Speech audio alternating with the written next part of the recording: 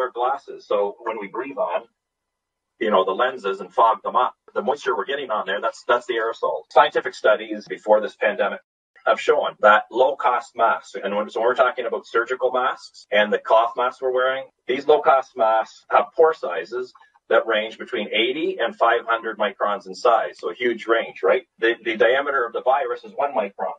The largest possible small droplet that can comprise a typical aerosol and 2 viral particles is 62 microns in diameter. So I just want to put that in perspective. The smallest pore size is 80. So that means the largest droplet coated with the virus can pass right through.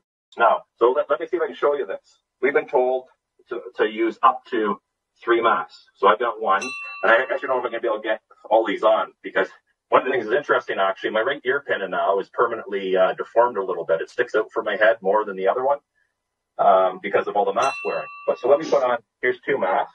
Here's 3. I'll put on a 4th one.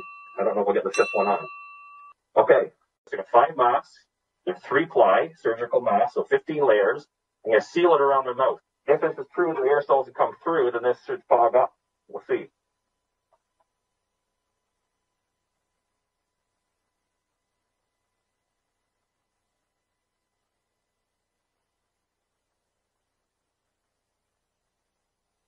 Can you see that fog?